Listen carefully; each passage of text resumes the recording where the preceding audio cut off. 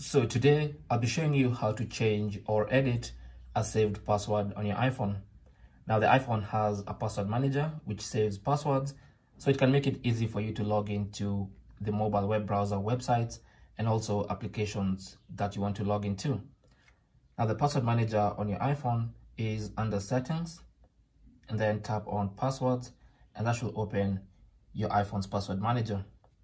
Now select the password you want to change or edit. I'm gonna go for this one, for instance.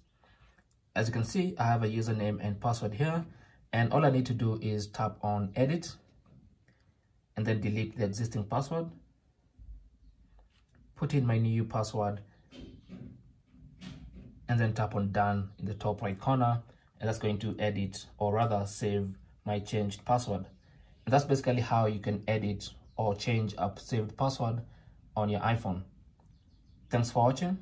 Leave your comments and questions down below, and good luck.